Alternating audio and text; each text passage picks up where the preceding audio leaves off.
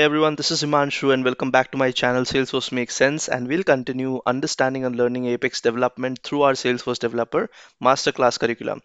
We have started understanding database operations in our previous video or previous tutorial. We understood how to, write, insert, update and delete statements, right? By this class, understanding database operations, we'll now continue our journey and try to write some more database operations independently, and we'll try to see some 4 or 5 different use cases, and with that understanding and with that knowledge we'll proceed ahead. All right, so before jumping into that, I believe and I hope you have seen the sockle and sossle video, right? Because that's a more like a prerequisite that you need whenever you are doing database operations, right? And whenever you're doing database operations, if you're inserting a new record, it's fine, but if you want to modify that already exists in the ecosystem or in the database, right, you have to query it out, you have to search it out. So sockle and sossle are important lessons to learn and important things to understand and master before you actually conquer database operations. Okay, so what we'll do is we'll start with a use case, and before starting with one use case on the database, we will talk about something that database class provides. Okay, so if you take a look at what we did here, right, the last session, we used the insert command, we used the update command, and we used the delete command. Now what are these are DML statements, data manipulation language statements, right, that modify or that manipulate the data. Now Salesforce has its own class that's called the database class. Okay, and instead of writing something like a plain insert, you can write the same thing as database.insert. You can do this, right? So database is a class that has these methods insert, update and delete, and you can pass in two parameters to it. The first parameter being your actual list of records that you want to basically insert, update or delete, and then a boolean flag. It can either be true or false, right? So database related methods and DML statements are two ways to do your database operations. In the last tutorial, we looked at just the plain DML statements, and here what I'm showing you is your database operations or database methods. Okay, why do I call it a method? Because see, this is followed by the dot operator. So this is a class, this is the dot operator, and this is a static method in the database class, right? I hope you understand this nomenclature now. And then it is a method because it has open and close parenthesis, and then it is accepting parameters. Okay, so it has two parameters. This boolean flag that I'm talking about that can either be set to true or false is by default set to true. Okay, if you want to set it to false, what does that mean? That means that you are trying to insert an account list if there are 5 records, and if you want the system to allow inserting 3 records, and if the other two records fail, I still want to continue and insert the 3 records, more like a partial processing, right? You want to do a partial successful transaction. In that case, you mark it as false. Okay, and if I save it, this line will save up fine. And the insert command runs pretty much the same way. The only difference being that this boolean flag takes care of whether you want to allow partial processing or not. Okay, so partial processing means if there are 50 records and one of them failed, should all the 49 records be rolled back, or should they be allowed to make the update on the database?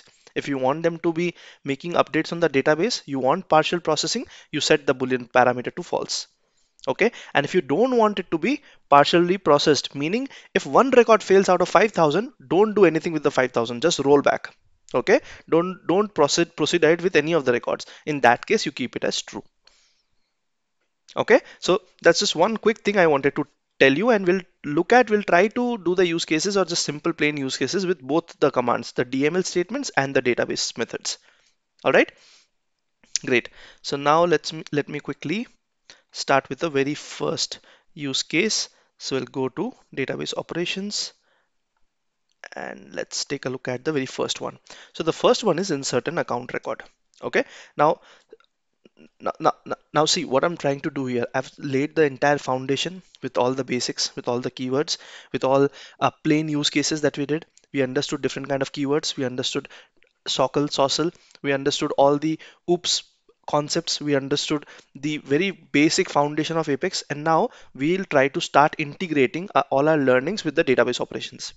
Okay, We've understood S objects, we've understood how to call methods, how to write methods. So all of that, as and when we proceed with our tutorials, we'll see we are using all of our learnings from the previous tutorials into the new ones. Okay, and my understanding and my assumption is that you are familiar with what I'm saying, as you know, yes, we did that in the last session, right, or some video, so you should be aware of it. Okay, if you're someone who's looking at this video for the very first time and you have not taken a look at the entire developer curriculum, please go back and start from chapter 1. That would give you a very good solid kickstart. Okay, so for those of you who are following, let's start by inserting an account record. Okay, we'll be inserting an account record. I'll just go ahead and create a new Apex class for this use case.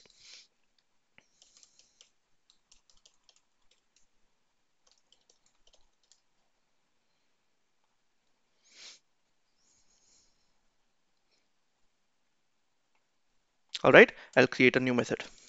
Public static void create account records. Okay, the best thing about how I'm approaching this is you will see errors showing up. That's the best thing. You'll see fields missing, validation rules running, you'll see some exceptions happening, and we'll tackle and target them together. Why is that an approach that I take that is helpful according to me?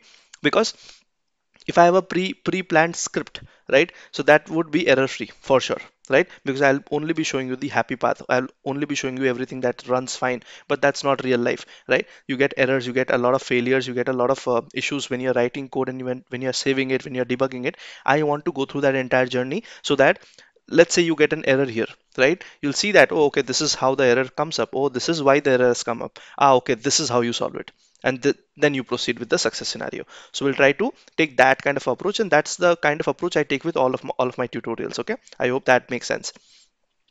In this use case, we'll insert account records. All right, so how do you, first of all, if you have to insert an account record, what do you have to do? You have to instantiate. So I'll say account acc equals new account. All right, now what are the fields that I need to map? Do I know? We do not know that, right? So one way of doing it is taking a look at the documentation and then taking a look at what are the mandatory fields, all right, for account object. The other thing is, if you go to salesforce.org, you can go to the account page layout, or you can go to the account object and take a look at what are the required fields. So if I go to accounts, so I'm switched to the classic experience because I find this a bit faster. I'll say new. So if I say new here, see, I am seeing that only the account name is mandatory because it has this red symbol here, everything else is not. All right, so I can go ahead and say account.name equals first account. All right, and with just this understanding, I can go ahead and say insert account. That would insert an account provided everything goes right. Okay, if I want to mess it up, let's get rid of this and say save. Okay, so I'm just instantiating the account and I'm saying insert account. I'll just go ahead and try to execute this. So I'll say handle database operations dot create account records. Execute. So you see, I'm getting an error, required field missing. So if you're trying to insert, if you're trying to create a record and you have not given the mandatory fields, your insertion will fail. The same is with update.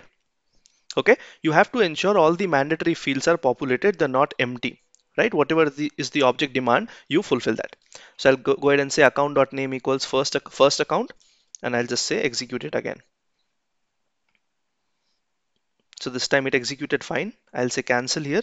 And if I take a look at my list view, you see first account has been created. Only the name is populated, nothing else is populated. Why? Because I only mapped one key. All right. This is taking some time to load.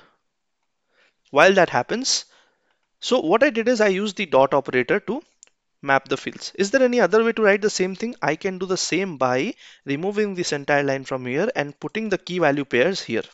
Even this is a way.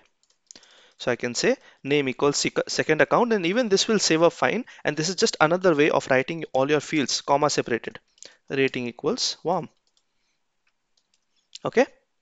Number of employees equals 14500. SIC code equals 1451. Right? Let me try to save it first of all. Okay, this is my understanding that the API name of each field is name, rating, number of employee, SIC code, and you see I have given the values to them. I have given this as a string. My understanding, rating is also a pick list. I have given the string. Number of employees is a number, and SIC code is also a number. My understanding, right? So I've just gone ahead and say saved, said save. So line number 4 is giving an error. What is the error? It says field does not exist, field does not exist, SIC code and number of employees, right? So there's some error. So you see, I see employees and I see SIC code. Those fields are there, but my API name might be wrong. So I have to go back and check. So how do I check on developer console? I can simply open the account.obj file. See, your objects are also listed here, account.obj. What is a faster way of searching only objects? If I put a star and I say obj, all your objects will be listed. Okay, so I'll say account.obj. Let's open this. This will show you all the fields of this object. Let's search for employees. So you see, number of employees is an integer, which is fine, but the API name is number of employees, not NO. So let me just fix it. Number of employees. Now if I take a look at the errors, I should not see two errors. Only one error should show up. Why? Number of employees is fixed. Now SIC code, right? So what about SIC code? See, SIC code is there and it is just SIC. So I'll just go ahead and say SIC. That's the API name. But when I try to save it, I'll still get an error. Okay. So earlier it was saying field does not exist because SIC code API name was incorrect. You always have to have your API names correct. Okay. And once you have your API name correct, and I'm just trying to save it. This is taking time to save. Let's see. Yeah. And now the error shows illegal assignment from integer to string. What I've done is I've given an integer value to a field that is to a variable that is of type string. So it's saying integer to string in illegal assignment. So I have to ensure that this is not a number, this is a string. And now when I save it, my fields are mapped in the method parameter itself, right, as the constructor kind of a thing. And then I'm just putting the insert account statement. Okay, let's try to save it first of all. It should save a fine now, and I'll just try to execute this method to insert the second account. Saved up fine. Let's go ahead and say execute. Executed fine. Let's go back to our list view. Let's take a look at whether the second record has shown up now.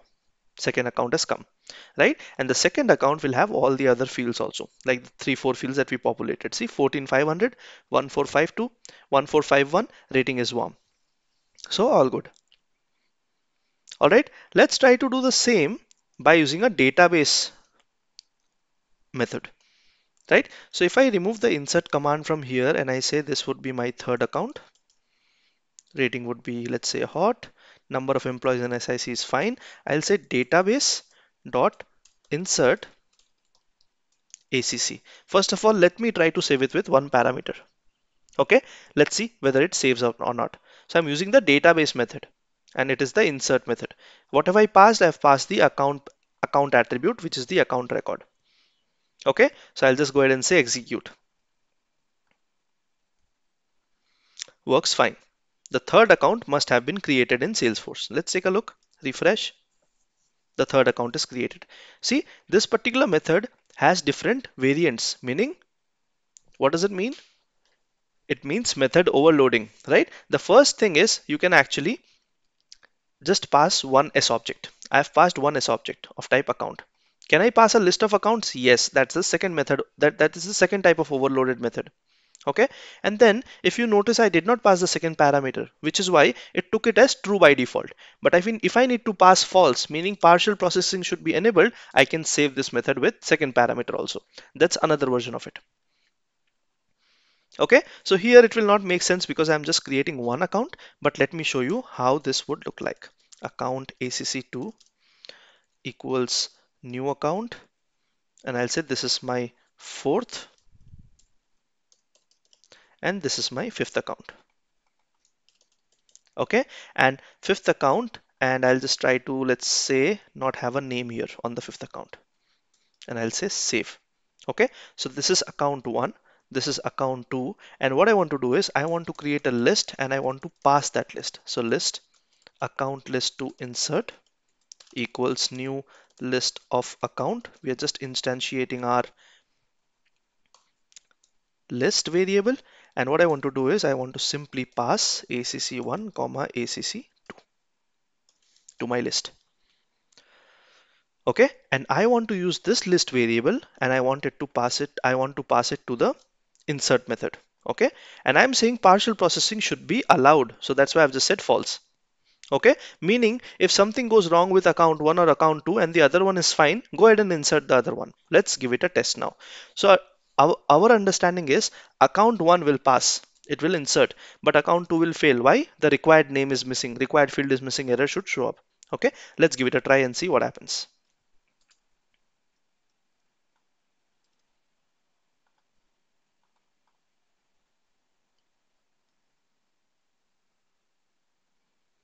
Let's just hit.